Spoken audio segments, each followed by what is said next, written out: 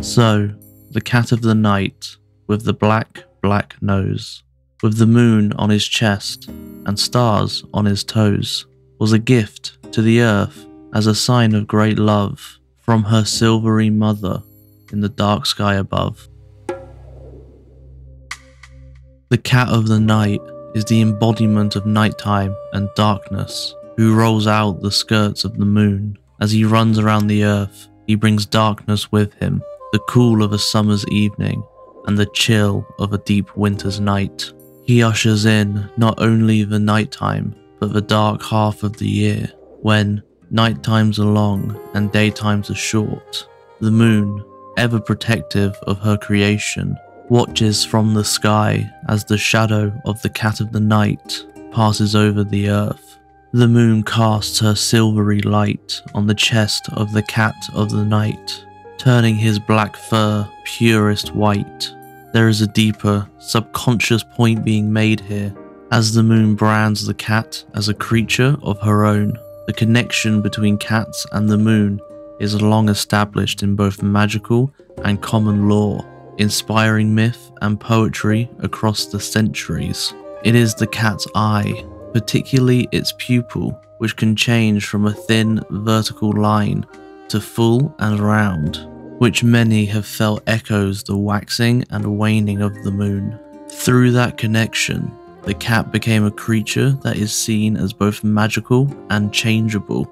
Anyone who lives with a cat knows this to be the case. While this sense of being changeable is now a source of gossip and amusement between cat lovers, it hasn't always seemed such a benign quality. With the idea that cats are changeable came the inference that they are somehow dishonest, scheming, and even malicious. Through their association with the moon, cats have also become closely associated with a number of different goddesses.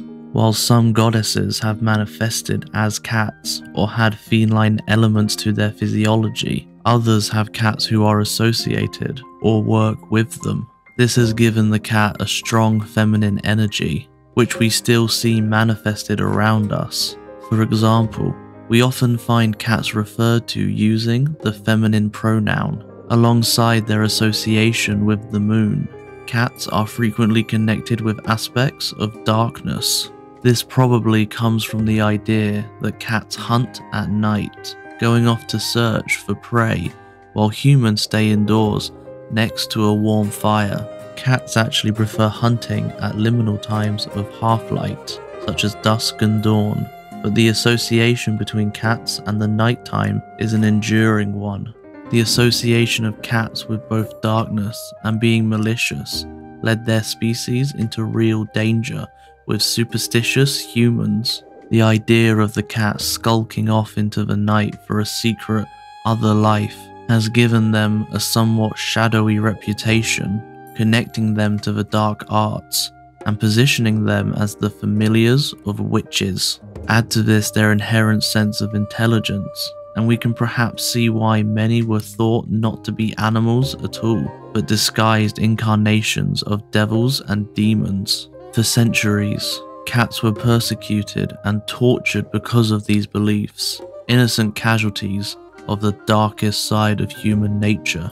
Having exposed the darker side of humanity, it is somewhat appropriate that cats seem able to peer into the murkiest recesses of the human psyche. They make a perfect guide to the human subconscious. In fact, there are many recorded accounts of cats seeming to behave in preemptive or psychic ways. It also begs the question that if cats can see through us and even predict the future, what else can they see? There is a long tradition that cats can see ghosts and spirits. This may well be a superstition that arises from the association of cats with witches, but every cat lover will tell you about a time when their cat stared intently at an empty space for no apparent reason. "What are you looking at?"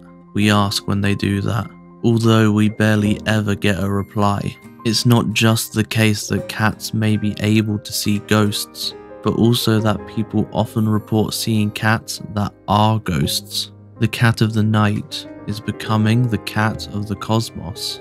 Looking up at the stars takes us on a journey back through time to the beginning of all things. That simple act of looking upwards leads us away from earthly concerns and out towards the universal. And that is the perfect place to begin our journey to explore the deep magic of the archetypal otherworldly cat of myth and legend, the seer in the darkness and stalker of shadows, the cat of the night.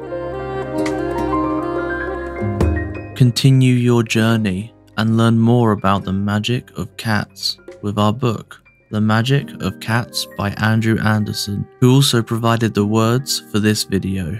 Thank you so much for watching. Subscribe for weekly content, and we'll see you next time.